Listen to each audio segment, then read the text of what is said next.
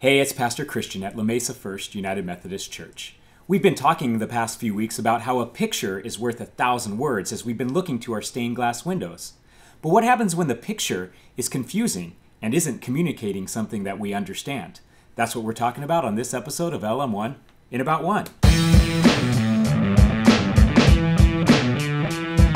Last Sunday, we turned to this stained glass window, where it's a depiction of a cornerstone.